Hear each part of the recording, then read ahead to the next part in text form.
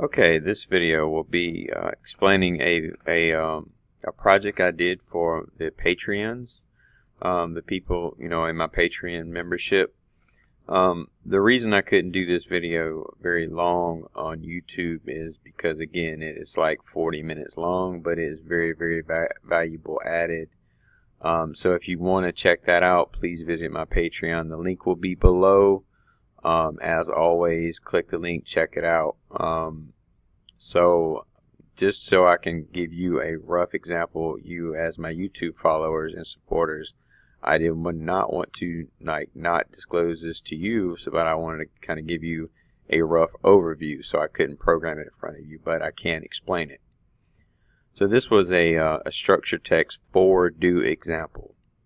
Okay, so in the for do example, what we've done is we said, okay, if a first scan happens, right, then we want to, we have an index, right? Basically our index is running through 1 through whatever, 1 through 10, and we have an array. This array data, which is called profile in our case, has 10, basically it's 10 deep as far as the array. The depth of the array is 10. So whatever, and so we're using indirect addressing here. Is we're saying whatever's in the index, we want to basically load into the profile. Okay, so upon the first scan, we basically say for that index, we want 0 through 9 by 1 do this function. We want to load in zeros into every single one of these. So what this is doing, what this index is for, index right here, 0 through 9 by 1, what that's doing is it's actually indexing 1, 2, 3, 4, 5, 6, and on each one of these pieces of this array indirectly through the index. Okay, so that is the first scan, showing that it will basically reset all the values in the profile array upon a first scan. Now, the next thing we did is we started using a one-shot rising. So we used the one-shot rising. We made the one-shot rising bit. These are actually, and I'll show you, these are actually function block one-shots. So that's, again, that's what you would use inside structured text, correct? So just wanted to show you that they are function blocks, so they have deeper elements than a normal one-shot would have. So the one-shot rising, we're calling the instruction right here, the one-shot rising. We're filling it, which the one-shot rising, that the tag that we want to use right here, and we're basically saying above this, we're saying one-shot rising dot input is going to be equal to whatever the value of the profile fill push button. So we're saying that if the push button happens, we're basically want to turn on the input bit of the one-shot fill. Now, once the one-shot fill input comes in, it cuts on the one-shot fill output bit. So we're saying if the one-shot fill output bit, then we want to do a for do, and the for is, again, the index is equal to 1 through 9 indexed by 1. We're going to do the profile, and the profile is right here. We're basically loading in 1, 2, 3, 4, 5, 6, 7, 8, 9. So we're doing that with that equation right there. Again, it's indirect addressing. So this indirect addressing is the result, if you would. This is where this is. So this is going to be loaded into this. So meaning whatever's happening with the indirect addressing, again, this is basically the indirect addressing minus 1, and then on the outside plus 1. That's going to index to the profile. So that's going to go through, and that's going to also, the sum of this is going to be equal, is going to load in, or not equal to, but it's going to load into the indirect addressing equation right there. So that's going to basically, in the sum of that, it's just going to basically index by 1.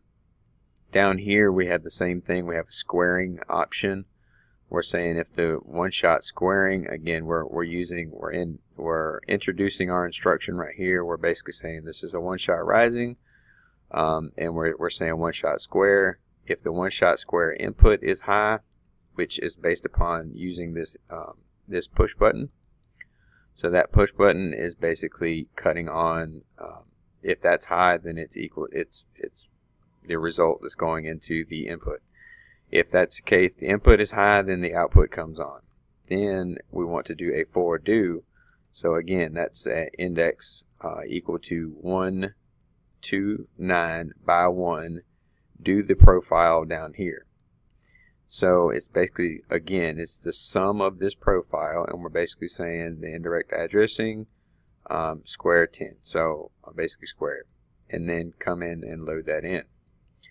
So in the next instance, we want to have a clear. So we're going to say the clear push button, and again, this will be another clear one shot. So we're doing a one shot rising, and we're using the tag instance that we're using is the one shot clear. So once the one shot or the profile clear push button is pushed, then the input bit comes high, and if the input bit's high, the output bit comes on. Then it does a forward do, which in this case is very simple. It takes the index equaled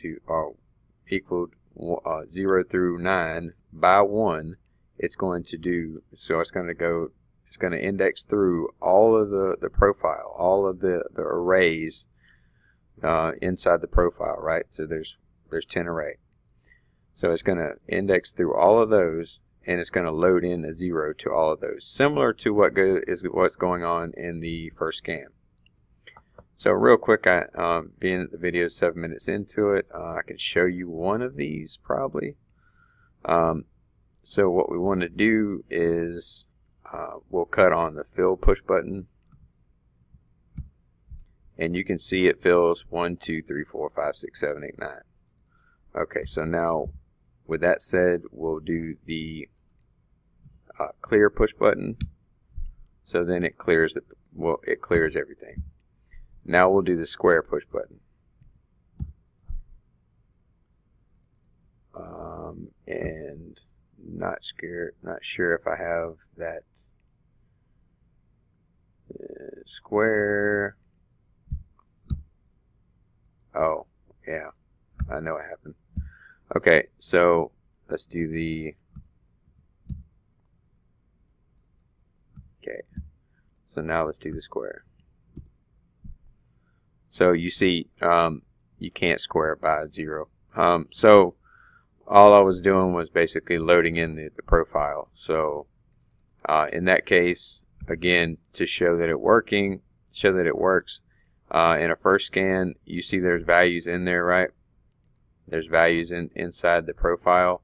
Now we want to basically make it go a first scan, so we'll put it in program real quick, come back and put it into run mode, and watch it again. Everything is clear. So that shows that the first scan appears working.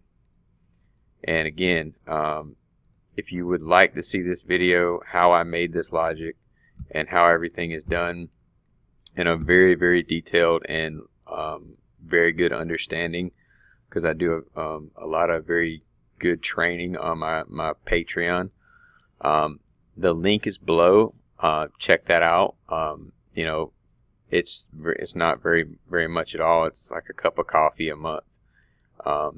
So and you don't have to give that. I mean, I'm just saying it's basically supporting my efforts doing training.